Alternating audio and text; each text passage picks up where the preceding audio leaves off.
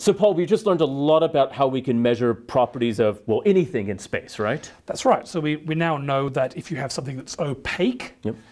it's going to give you a black body spectrum. It's going to be a continuum spread over a whole bunch of wavelengths, but all it tells you is the temperature. And different temperatures will tell you that different shape of that black body. Yes, so if it peaks at a shorter wavelength, that tells you it's hotter. Yep. So that's if you get something opaque. If you get something that's transparent and it's hot, it's being zapped somehow, Yep. then it will have emission lines. It'll have spikes at particular wavelengths, which we call emission lines. And by looking at what wavelengths they are, we can work out what elements are present and maybe how ionized they are, what energy levels are being jumped between. But when we looked at that black body of the sun, we saw the lines not going up, we saw lines going down. So they're not emission lines. They're... Yeah. So there's something else. We've got black body and emission lines. We're going to need one more thing, which is what are called absorption lines. So here's a spectrum of the sun spread out like it might be from a prism. Yep. And this was noticed by a guy called Fraunhofer back in the early 19th century. And what he saw was these black lines going across it. So instead of seeing just these emitting lights of color that we saw with our previous emission line spectra, we're seeing the absence almost of these colors. Yeah, so it's like a black body, but with bits missing. Yeah. Yeah, like a mouse has been eating at it, or moths. They've eaten bits out of it. That's right.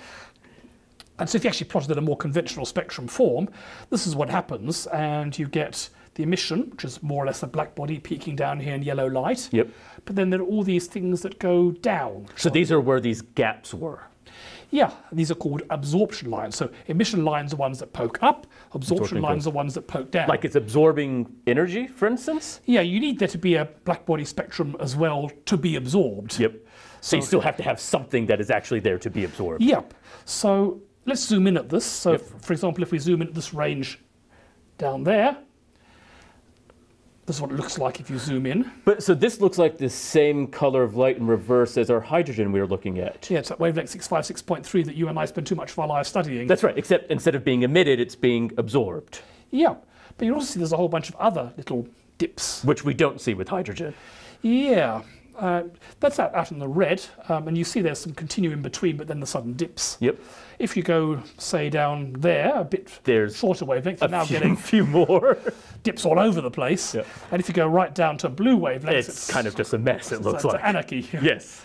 So what's going on here? So what we're looking at is so we're kind of getting the reverse of when we get an emission line spectra? Yeah, so emission line is when you heated the gas up and then the electrons jumped down the levels and in the process radiated. So maybe now what you've got is instead of having hot gas, you've got cold gas and the radiation's coming from behind it. Ah, and is it absorbing the gas? Yeah, so maybe now, let's imagine you've got a black body, something opaque in the background. So a giant torch or star or something here. Giant incandescent light bulb, whatever it might be. And the light from that's going to be at all the wavelengths. Yep. And then it comes to it, it hits something transparent, but which is maybe colder. Yep. And as it goes in, if the photon has just the right energy, it might knock an electron up a level. So instead of it dropping down from level 3 to level 2, it might have just enough energy to knock it up from level 3 to level 3. So essentially it's giving its energy to something else. Right, that's right. So what that means is that that particular wavelength now is missing because the photons are at just that right energy, come and hit it, and then knock the electrons up a level, and in process they lose it. So the photon's gone, and you've got an electron, lots of energy. But then the rest of the light that hasn't given its energy or its electrons just keeps going. That's right. So if it doesn't have the right energy to exactly match one of these jumps, then the photons just go straight through. They can't give up their energy because the electrons can't accept that amount of energy. So it really then depends on both what this is, and emitting a light, and what this is.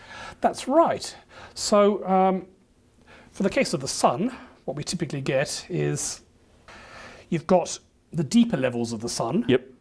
And that's opaque. Yep. So it's emitting a black body spectrum at about 6,000 degrees. That's right, emitting it in everywhere in all these colors, yep. But the sun, unlike this, doesn't abruptly end at some point. It just gets less and less dense as you go up. And so there's going to be a cooler level of gas above that, which is still transparent.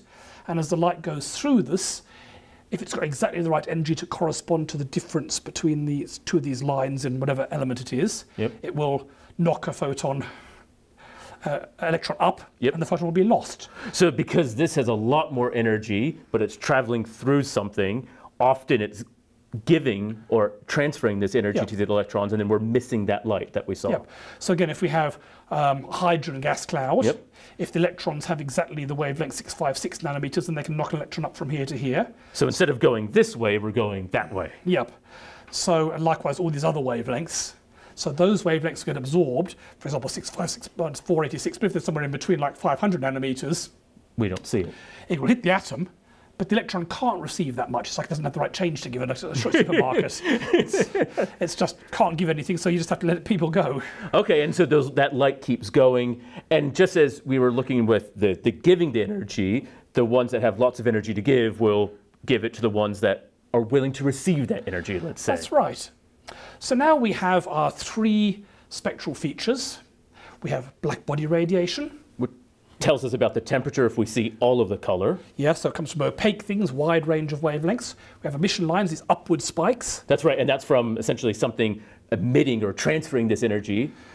And then we have absorption lines, which are dips, which is where you have probably a black body in the background, Yep. and the light from that goes through some gas, and bits are lost.